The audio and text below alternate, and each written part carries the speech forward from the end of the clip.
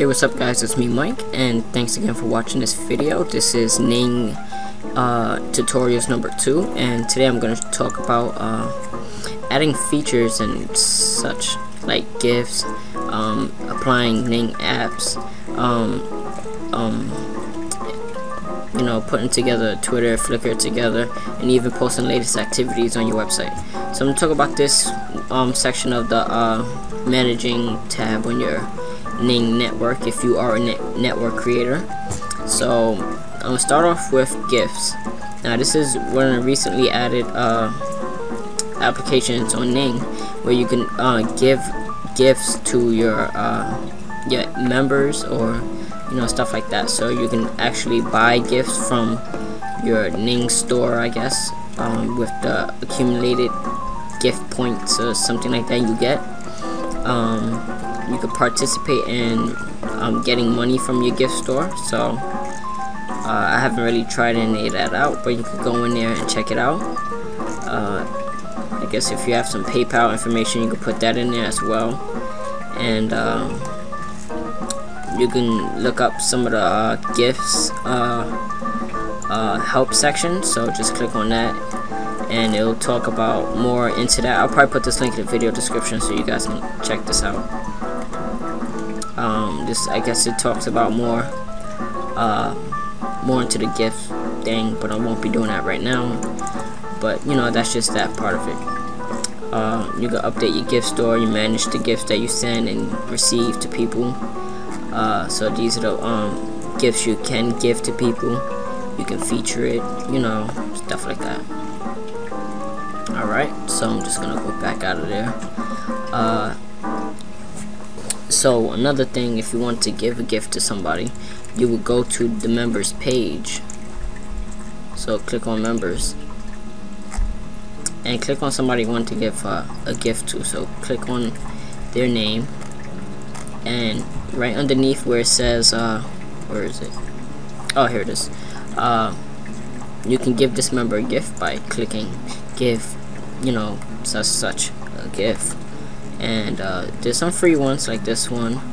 You probably type in free and it'll show up a list of the free ones. But there's ones that have certain credits that you need to buy with it. So at the bottom you see how many credits you have. I have 2,250. If you haven't spent any, this is what you would have. So you can add it up and buy stuff for Valentine's Day, things like that. It's a cool way to interact with your members and kind of get to know them and stuff like that, so it's pretty cool. Alright, so I'm gonna head back into manage and talk about the features. Now this is really important. Features control basically your layout of your Ning network.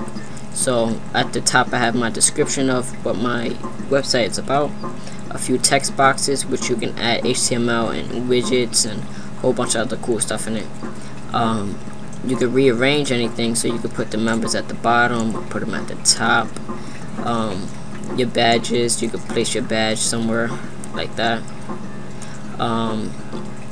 Just rearrange stuff. You can add video features onto it. As of right now, I kind of taken that off, but you can add video to it. So if you want to embed your own videos, like upload video to your site, you can do that. You can add certain events, notes, RSS feeds, and birthdays for certain members.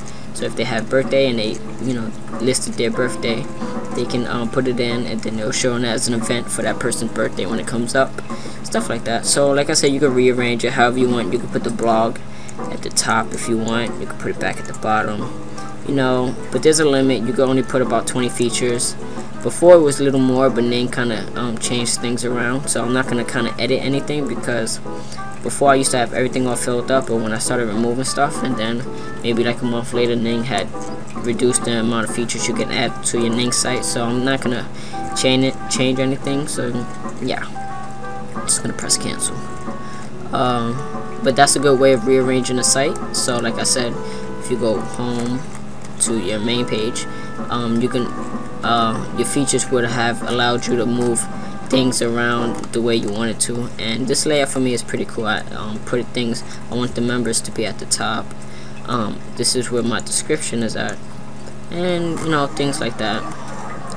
So like I said, the text boxes is things like it will say enter your text here. You go and edit, put whatever text you want, and in there you can add a picture of any sorts under 250k, and you can add certain pictures and stuff like that. So it's pretty cool. Good way of doing stuff like how I put let me see, canceled. I put upcoming contests right there, featured member on the website, recent contest winner, things like that you could do. Alright, so I'm gonna go back into manage and Ning apps. Ning's apps is basically like widgets. They're stuff you can put on your site so that people can interact with your applications. They can add their own applications from here. Things like that. So let's say Ustream. I'm on Ustream right now, so I might want to put a Ustream application on my Ning site. So if I go to add app, what it's going to do is make a tab somewhere on your network, and from there you could go into that Ustream app and set it up to where when you're on live, you can people can see you and stuff like that. Let me see. You got sell it, where if you're doing stuff, you're selling stuff like I don't know, whatever you might be selling, you can have an application there that shows a list of your products and everything, and it'll take you to secure checkouts like PayPal, stuff like that. You know, it's a whole bunch of stuff you guys can look through in here. So Ning's apps is definitely really cool. I used to have this on our site before. It's called emote. So basically it's like setting your status with emotions. So if you feel like you're happy, you can set your emotion to happy. So whenever people visit your page, they can see that, you know, you're happy, or you're sad, or you're depressed, things like that. So like I said, you know, you might want to take a look into this. A whole bunch of stuff in here for you. Some fundraising, e-commerce, fun and games, communications, collaborations, staff picks. You also got featured, which is these right here. And if you're looking for a particular one and you know it, you just search it and put it there. You got Google Docs, box.net. I use that to upload some of my files there sometimes. So yeah, look, checkers. You guys can play checkers together, I guess. So yeah, that's the Ning apps. Let me see, Twitter and Flickr.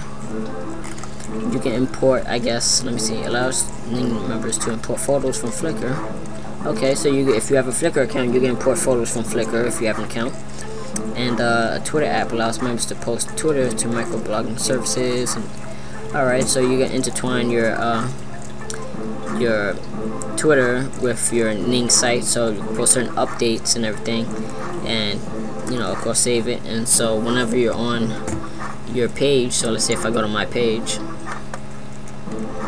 so this is my page right here, you will see a little Twitter thing. This is not from the app, but this is like from Ning. They're integrating Twitter stuff with Ning, so you could post your Twitter and you could put whatever you want to Twitter and post it. Or if you want, you could, where it says welcome to my page, you could just upload stuff. I'm making some tutorials, and I could press update and it's gonna send it directly to Twitter. Or if you have the choice to, you could uncheck it and post it, and then it'll just be a status update on the Ning site. So it's pretty cool, some cool stuff.